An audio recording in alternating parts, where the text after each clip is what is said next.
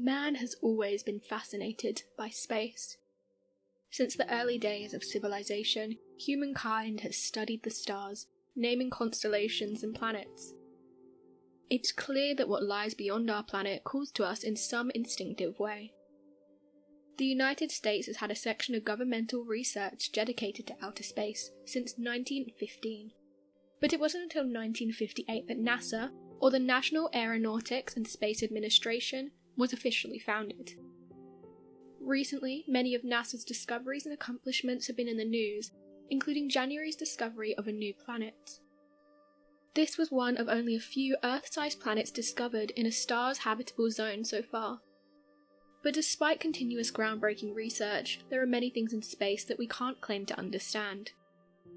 So today, here at Unexplained Mysteries, we'll be taking a look at 3 NASA discoveries and mysteries.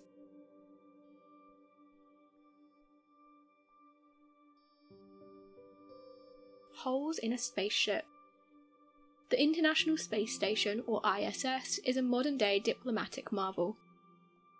Since the year 2000, it's been continuously inhabited by astronauts from countries all over the world, including Canada, Japan, France, Germany, and Italy. However, the primary operators of the NASA's 2 components are the United States and Russia.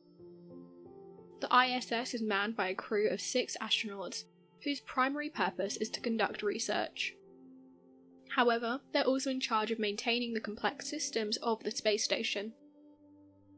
According to NASA, over 230 hours of spacewalks, which is the term for leaving the station in a spacesuit, has been conducted by astronauts since the year 2000, primarily for construction, maintenance, and repair. Since the lives of the crew depend on the ISS being in top working form at all time, it makes sense they spend so much of their time updating and checking its safety. For the most part, things typically function well. However, in August of 2018, something unusual happened.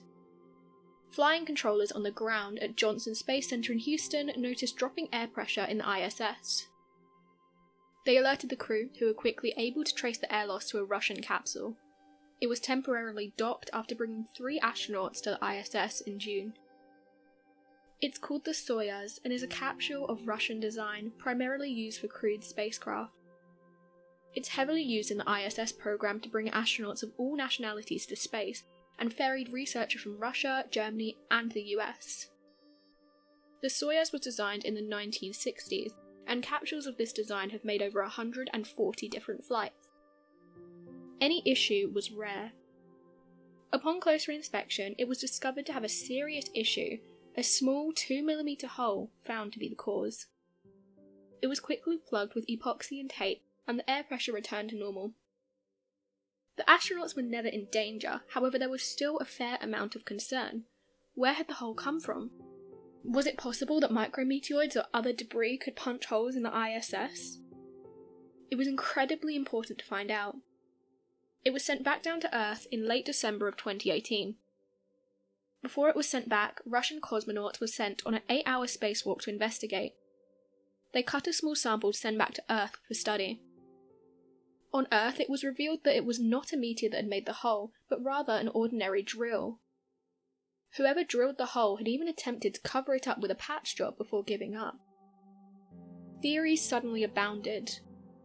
Officials from the Russian space program even implied it was some kind of sabotage. Unfortunately, no one's come forward and confessed to making this hole. The most likely solution? An engineer on the ground. The hole appeared to have come from the inside, and it's extremely hard to drill in the limited gravity of space. However, until the person responsible confesses, we might never know if the hole was truly a mistake or some kind of malicious act. The dark side of the moon. The dark side of the moon is a term that's commonly used to refer to the side of the moon that's further away from Earth, the side that we can't see. Humans weren't able to see this side until 1959, when it was photographed by a Soviet probe, and the first craft to land directly on the far side didn't even do so until January of 2019. All told, despite its familiar presence in the sky, much of the moon's surface remains a mystery. Scientists have known for some time that many of the moon's craters extend all around the surface of the planet. Not only is the far side cratered, it actually holds one of the largest observed craters in the solar system, called the South Pole Aitken Basin. The basin is 2,500 kilometers in diameter, and it ranges up to 8.2 kilometers deep. It's thought to have been created by massive impact from a meteor over 4 billion years ago.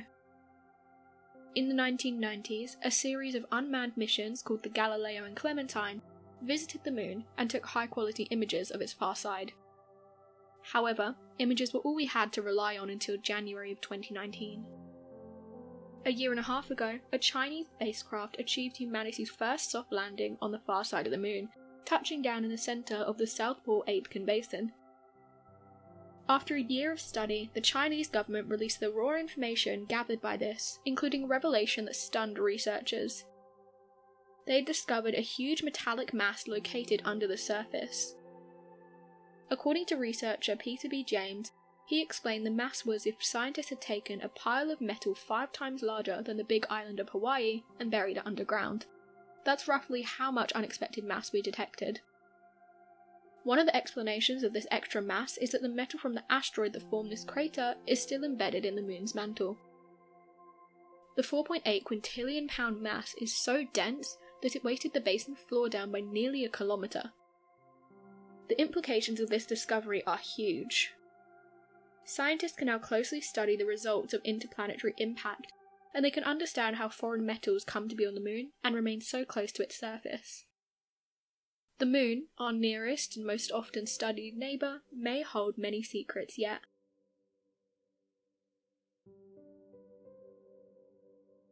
A cold spot in the universe. The universe had to come from somewhere, and it started with a big bang. Billions and billions of years ago, when the universe was young, it was small, dense and hot, filled with a white-hot, glowing plasma fog. As the universe expanded and cooled, atoms formed and the fog thinned. Billions of years later, our scientists can use what's left of the white-hot fog to understand the early days of the universe.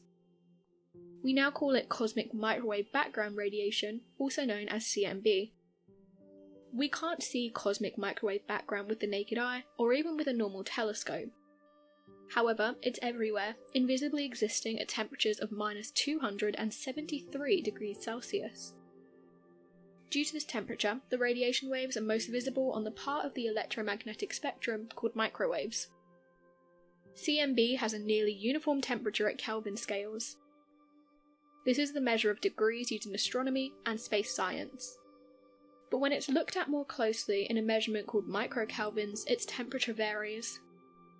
This enables scientists to understand that matter in the universe isn't evenly distributed. Rather, some areas are far more dense than others. However, CMB also raises questions too. In 2004, a NASA probe discovered a cold spot in the CMB. Although the temperature of the cosmic microwave background radiation does vary, the cold spot is 50 times colder than the average variation. Furthermore, the cold spot is huge. Satellites and probes from all over the globe have independently verified its existence and size of over 1 billion light-years across. It's unlikely that the CMB cold spot originated from the density fluctuations that cause other small temperature differences. There are 3 primary theories as to what could have caused this celestial phenomenon. One explanation is that a supervoid exists between the Earth and the cold spot, or an extremely empty area where limited galaxies and matter exist. This extremely low density of this void would not only cause slightly lower CMB temperatures, but particles travelling through it would be extra cooled due to an effect called late-time ISW. However, research so far have been unable to reliably determine if this supervoid does exist in this area, meaning this theory remains one of many. The second plausible statement of the CMB cold spot could be due to an abnormal movement of galaxies in the area due to extreme gravitational effects. These effects have been studied in several other areas in the universe, including at the Great Attractor. This is an anomaly at the centre of the supercluster, which contains our Milky Way galaxy. There's also unusual gravitational repulsion in our local group. However, no unusual structures like these, or of any other nature, have been observed in the area of the cold spot. This brings us to our last theory, which some argue is less plausible than the other two. Since there's no cosmic explanation for the cold spot, it's possible it could have been created as a result of a collision with another universe a long time ago. This could be the first ever piece of evidence into the theory of the multiverse. This is that there are billions of other universes outside of the one we can see.